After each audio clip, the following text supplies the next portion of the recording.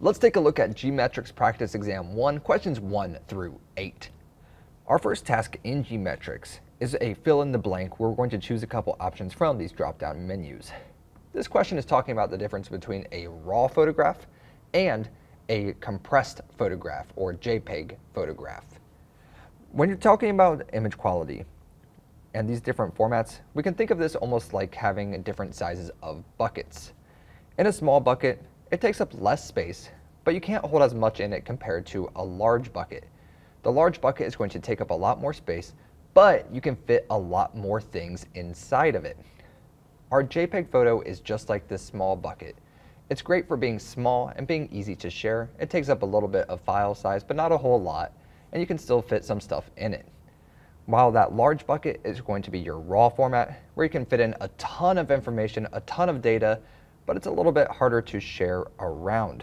So the main downside of using a raw photograph is that it's a much larger file size compared to a JPEG. So in this example here, a blank file is unprocessed and contains more data than a standard blank file. In this case, you're looking for a raw file is unprocessed and contains more data than a standard JPEG file, because this is that bigger bucket with more data. We'll go ahead and press next to check our answer. And we were correct. On this next question here, this is a question about target audience. The question reads, which option is not a factor when determining which kind of image to include in your project for a target audience? Is it the age of the audience, your own stylistic preference, desired goals of the client, and the purpose of the project content?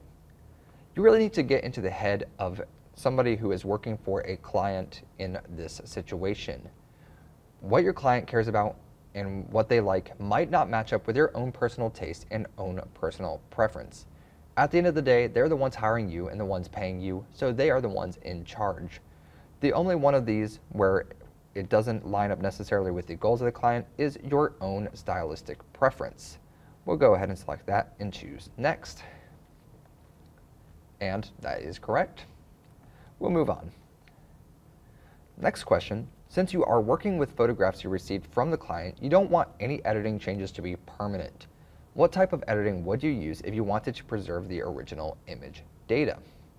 The option given to us is safe editing, duplicative editing, non-destructive editing, or non-permanent editing.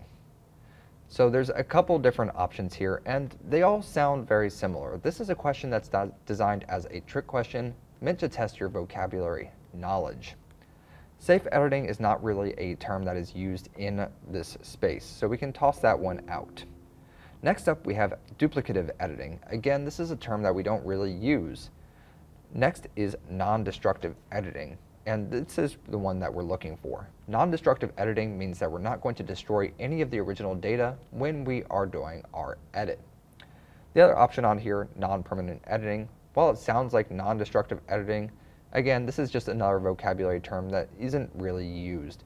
The proper term we're looking for is non-destructive editing, and we'll go ahead and press next.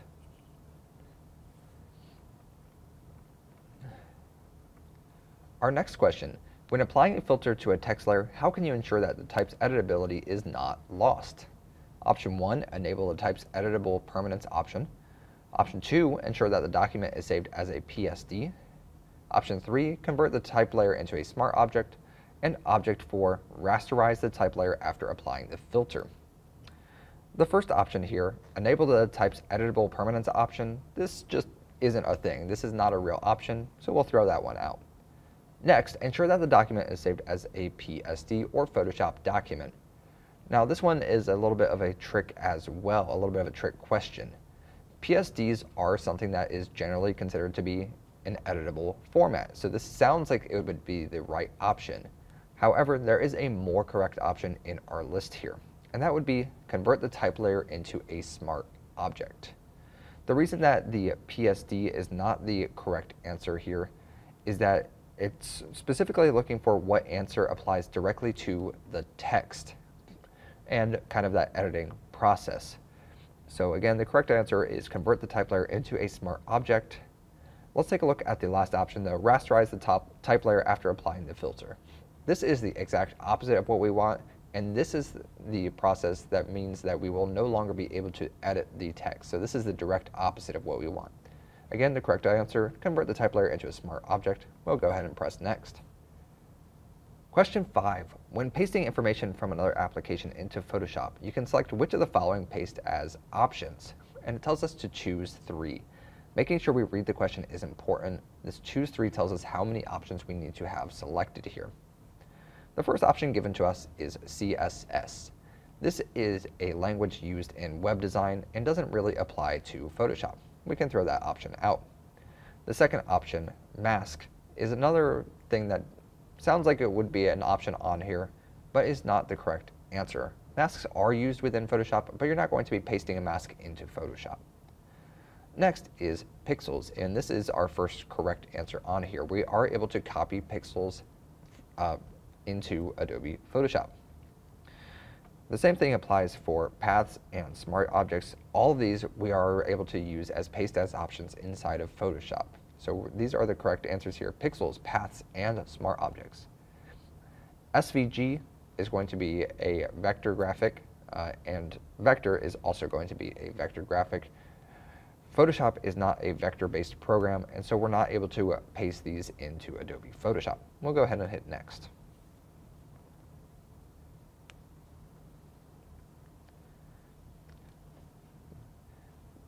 Question 6 is where we come to our first task-based question.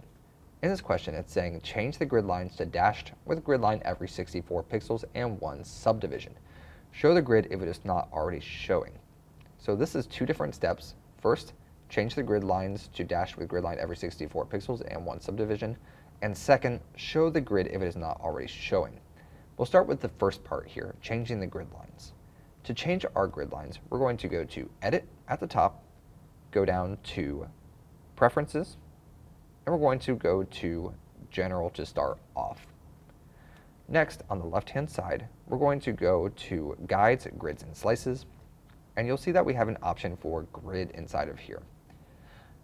The color we can leave as is, but what we are interested in is this line right here. We're given 3 different options: a solid line, a dashed line, or a dotted line.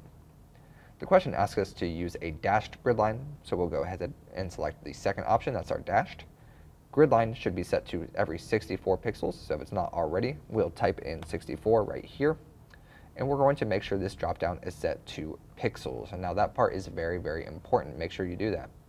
It tells us that we should have a subdivision of 1, so again, if that number is not 1 already, we'll type in 1 right there. Go ahead and press OK. It is very important that we do the second step here as well. Show the grid if it is not already showing. We'll go up to View at the top, go down to Show, go to Pixel Grid is what we're looking for. So on this pixel grid here, we're just going to make sure we have a check mark enabled, which we do right here. But if you don't see a check mark next to pixel grid, click that option and it should pop up. Once we've done all of that, we'll go ahead and select Next, and Gmetrics will check our work. And we are again correct. This next one is a question about tools and which tools you are familiar with. This one tells us to use the lasso tool and content aware fill command to remove the balloon from the sky. In order to select our lasso tool, we're going to use this button right here over on the left, and we're going to hold down on it and select the lasso tool. This icon might look a little different on your screen, so you may have to search around a bit, but we're looking for this either circle or jagged polygon. Once we have the circle selected, we're just going to hold down on the trackpad with our left hand and draw a circle around the balloon with our right hand, and then we're going to let go.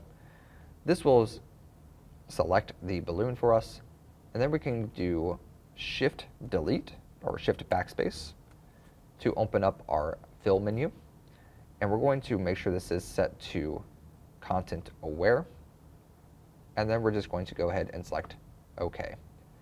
And just like that, our balloon has disappeared from the sky, nice and easy. We're going to go ahead and press Next to move on to the next question.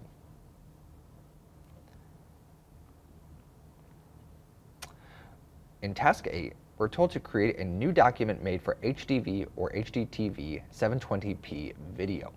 Name the document movie, accept all other default settings. So we have two really important components here, creating a new document made for HDV 720p video. So that's our first step. And second, we need to name the document movie. To create a new document, we're going to go to File, and then go to New, and then we're going to go to Video or Film and Video at the top. We'll select HDV, and then we're going to change the name right here to Movie.